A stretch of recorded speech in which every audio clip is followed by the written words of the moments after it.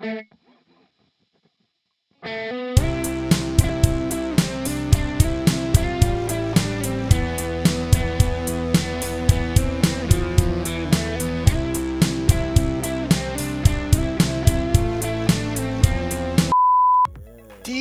Elliot, 2016 was an incredible year in games. I think, actually. Well, yeah. I mean, I can't really speak for everybody or what it was like in general, but it was for me, I think. For me, it was like this perfect storm of, at the beginning of the year, getting this new video card. It's so bad. And then having nothing to do in my whole entire day besides pet Mindy. I played a lot of games I've been wanting to check out from all these years past there, and then I played a whole lot of ones I wanted to check out from this year. I really started kind of like whittling down what it was I really liked in games, not just what I recognize as being objectively good or bad, but just ones that I liked. This one isn't one I played, or not that one. That won't be on the list. So this one might. Anyways, number 5, Firewatch. So there's 3 killer moments here with Firewatch that really kind of cement it in my mind as being like top material. There's the first one, which is the late night in the watchtower there, and you're debating if you should like overtly flirt with Delilah, and then there's all this baggage of your little intro story, and you're still thinking about your wife and whatever happened to her. It doesn't even matter at this point because there's this sweet sounding lady over and it's nighttime and you're kind of going back and forth in your dialogue options. And second is when you cross that fence into the little satellite encampment place, and it's getting scary and you're freaking out and you're talking to Lila, and then there's like, oh my god, this might be a spooky, scary game. Bait and switch. This is so terrifying. It doesn't turn out being that, but for a moment it seems like it can. And then the third one is when you reach Delilah's tower there at the very, very end, when you're running away from the fire, and there's the whole big whatever, and at least for me, I was telling her to stay, to wait for me, so I could see her. She promised she would. I convinced her to stay. She kind of resisted, but then she said that she would stay. And it's when this game was at its best was here, because I forgot it was a game for a while. I knew I just wanted to meet Delilah. I was Henry, and that's what Henry wanted to do, was just to go see her, was to finally meet up with her, and everything else was kind of forgotten. Both the lady, the wife, I guess I could probably call her, and also everything in like my real life. It was just all gone, and it was just me wanting to see Delilah. When I found her abandoned room there, when I got there and she had already left on the helicopter or whatever, I kind of remembered that it was a video game, and that if she was actually in that room, if I had actually ran into her, if that was part of the game, it would have been the most awkward thing in the world. She would have been this polygon little animated video game character, and there would have been the lip syncing of her really natural voice that you've been hearing the whole game trying to be matched with the jaw moving, and it would have been, they never could have done proper justice for that. So yeah, I guess I kind of fell in love with Delilah, so that's why it's number 5. Speaking of greatest disappointment, Tyranny. I was so excited for this game. I've been dreaming of doing this real person Dungeons and Dragons all year with real life people, so the idea of playing an RPG that didn't use combat as a crutch and just let the player explore all these alternate fun ways to figure out situations, then not a game like this that didn't have to be stupid Planescape bummerment. That all sounded great, but then I played the game and it used combat as a crutch. There's great world building, there was all of this open decision-based intro paths you could take, and it was fun to learn all the names. I really made an effort to commit them all to memory, all these overrulers, and then even when the game started, I found myself kind of grooving out on the art style. It seemed really up my alley. And then a minute later, the fighting started, and it was super boring. I was just pausing and issuing commands. It's like the worst aspects of the turn-based strategy games that I like, and the action RPG games that I think I kind of like. I don't really know. It doesn't really reward quick reflexes, and it's kind of also too chaotic to allow me to plan out an attack. There's nothing good about it. And then it also happens all the time. There's always combat. And I don't even mean like the story bits where I could let one of my baddie group friends kill a prisoner, or my other baddie group friend kill a prisoner, or just have me kill the prisoner. That all is cool, that makes sense. It's the fluff that's between all those bits. It's like Obsidian was like, we need to give the player a minute between decisions. Those poor kids, so let's plop in 3 sets of 5 faceless soldiers and let them click a button on them once and watch their character drop away for 15 minutes. I know that kind of describes a lot of games combat. I think maybe that's the problem. World of Warcraft, in my mind, sounds like fun. I like the idea of traveling around in the snow and walking through some castle town and getting lost amongst all these players, and then mounting a dragon bird and flying to a night elf tree town and picking up some weird bark.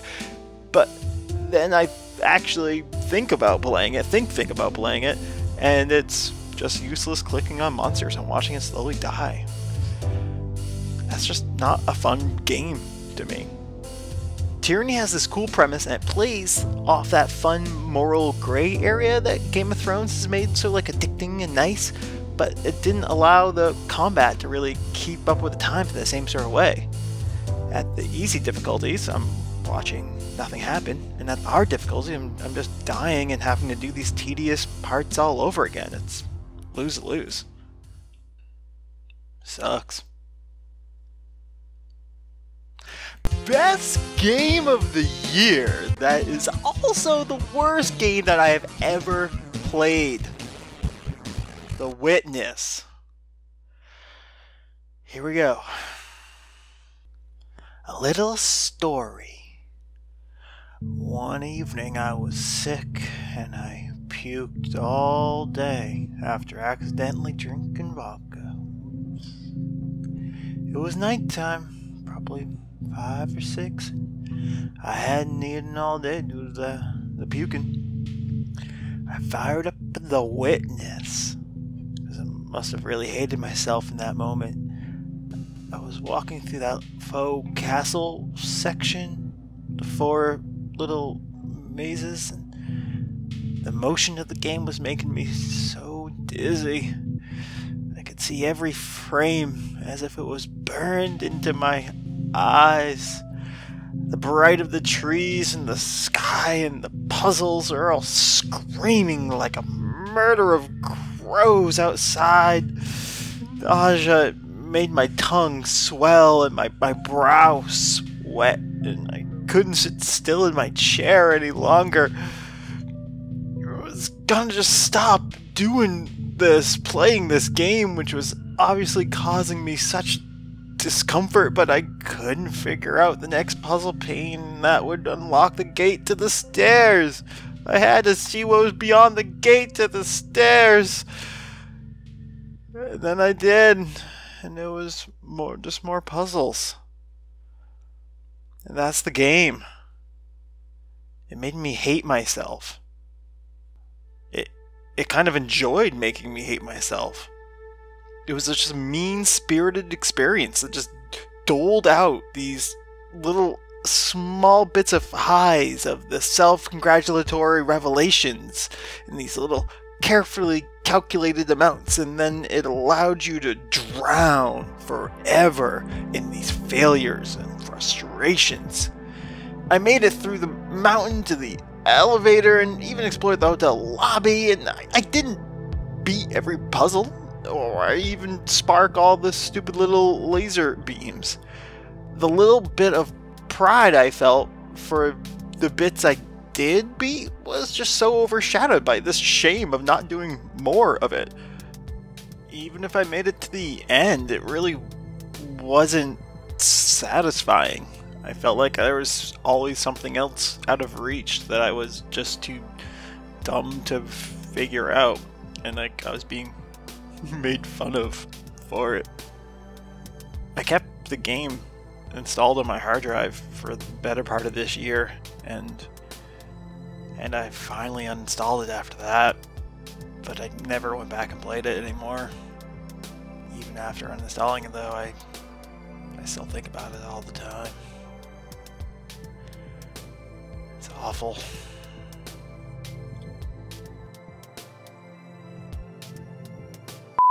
And now, the worst game with a douchebag protagonist, Shadow Warrior 2. You know what's funny? You're full of holes. Is that funny? Half the jokes are about the guy's name being Wong, and then the rest are just rapid fire stupid things like that. I just wanted a tight little fun action game like those Dooms everyone was talking about, but all I got was this vapid little power fantasy about this self-aware ninja who tries to be some sort of Asian Duke Nukem, and it was super boring.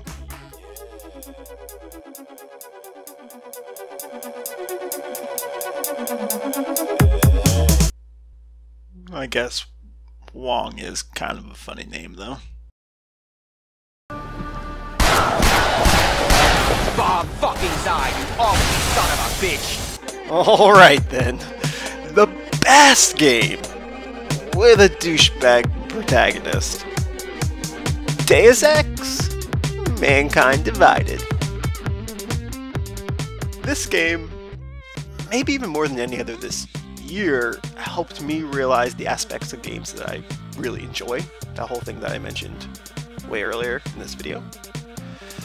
Like I knew I always kind of needed to have a creative character in a game, whether it's a big RPG like Dragon Age Inquisition, or I guess any of the other BioWare ones, or even WCW vs NWO World Tour. WCW versus NWO World Tour. Call now 1-800-WCW-8661 or send 69. I kind of needed to have a game where I could fiddle with the clothes my character would wear more than I would actually spend looking at them wearing those clothes. This game had none of that, but I played it anyway. I had just watched Black Mirror Season 3, then I read this little sciencey speculative fiction book called Version Control that came out this year, and I just wanted more of that dystopian near future sort of thing. And for that, Deus Ex really provided. It was great for that. After playing it though, I found out I really like kind of sneaking around all silent-like and then having to deliberate over which of the few powers or items that I wanted to use out of this larger pool. Which I guess I probably should have actually known about myself, but I guess I forgot. The hip dystopian Prague setting was just the sugar to get the medicine down. The medicine being that super bland story and awful generic characters. What other lies have you come to tell me? I'm sorry to bother you. Also, dramatically making my little armless sunglasses there slide shut over my eyes when it's time to take care of business. That doesn't work when it happens in every single stupid cutscene. That's dumb. And also, having that big muscular brute of a dude there, that's not an effective bad guy when he's the only bad guy. He should definitely be just the henchman. Crawling through the vents though, that is super awesome. That was really fun. And remotely hacking all those doors while I'm like invisible to circumvent like 15 soldiers to steal a data pad and then double jumping all the way up an elevator shaft to escape through this roof while tranquilizing a scouting sniper with my own sniper rifle. Then I escape the scary zone going completely undetected. That's like blissful, super awesome. Forcing me into a stupid, big, dumb set piece of a final fight when I haven't even shot more than 4 bullets the whole game. That just shows like this lack of creativity on the part of the developers. It's like I was reading a super sweet choose your own adventure book, and then after all the choices I made and all the pages I flipped to, they all just led to the same last page. And that last page just assumed that I killed everything at every choice chance I got. Where are we? Number 3. Inside.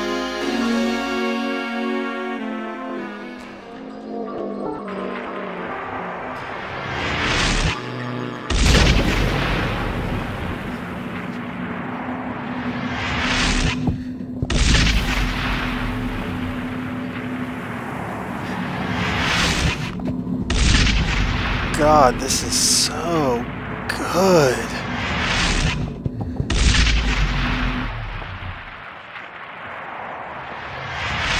Number 2. Now we're back on track. Heroes of the Storm. Assuming it came out this year. It pretty much came out this year.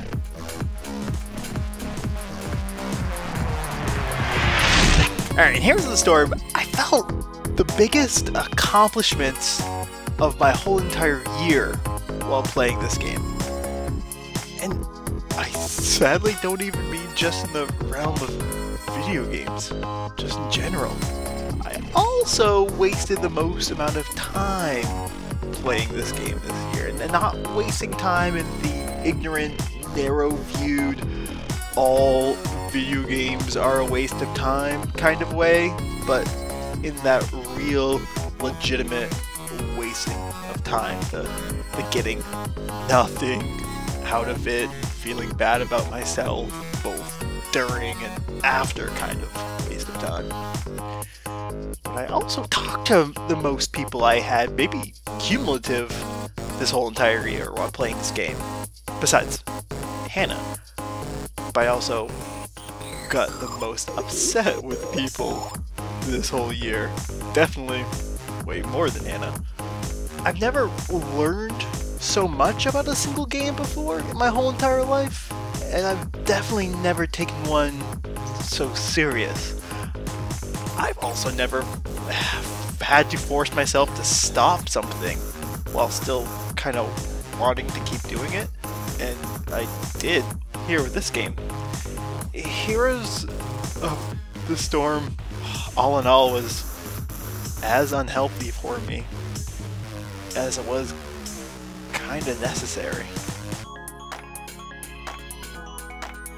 Look at that, Elliot. This is fun. Okay, before I get to my favorite game of the year, let me, if you will, go through the most anticipated. Real quick then, we got Mountain Blade 2 Bannerlords, Mass Effect Andromeda, Kingdom Come Deliverance. Look at this, you're gonna be a stable boy in a historically accurate medieval village. It's so cool. Legend of Zelda Breath of the Wild, which is also awarded Game of Most Impossible to be bad. And might have to give me my Wii U back, because I will want to play this Phantom Pain in Hyrule, or I guess I could just buy a Switch. I guess either way. But speaking of, Metal Gear Survive, your favorite and mine. For Honor, there's no way I'm going to be good at this game, but maybe I'll still want to play it. Thunderbolt. The OWC Thunderbolt 3 dock is for you. It takes full advantage of Thunderbolt 3 technology with throughput of 40 gigabytes per second and offers 13 ports of connectivity. And finally, Sea of Thieves, which is awarded most likely to be bad, actually. And I'll also only play it if you play with me. I don't even think I'm kidding about about that. Alright. Here it is. My #1 favorite game of all of 2016. It's XCOM 2. It's gotta be. I didn't play XCOM as much as Heroes of the Storm, and it's not nearly as flawless of a package as Inside. It didn't even like seep into my mind the way The Witness did. Just burrow in there and stay. But man, it's like all those things I actually liked about those games, and so much more, all in a single serving. It's all of it. I was engaged with the main narrative more than I was in Enemy Unknown, whatever that's worth. And this game, it became part of my schedule for a good solid month, I think. I could only do a deployed mission once every day because of the stress on my poor little body, but I still always looked forward to it. That was a highlight of my day, of getting to that. That's not counting the managing around the base or anything like that. I teetered between it being like this escapey fun and a management level job. I found the balance between those two things.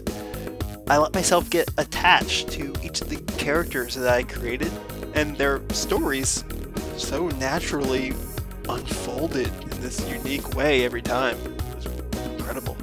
Would like to, I think, someday go back to it, to play it again, either in like a hardcore mode or maybe with that long war mod that is coming out or just came out. But even if I don't, I think I still got more than enough out of my time with it. The story I felt in control of, the satisfaction I got far outweighed all the frustration. There's beauty in the game with this complexity. It was an experience that ingrained itself in my life, and it didn't consume it. It just enhanced it. Anyways, thanks for watching, Elliot. Be sure to like and subscribe, and follow me on Twitter at Lattimorph, I think. And today's episode was brought to you by Brilliantine Records, at least Uruguay or Airlock, maybe the sponsor. But leave a comment below. There's a good chance to win a Mindy.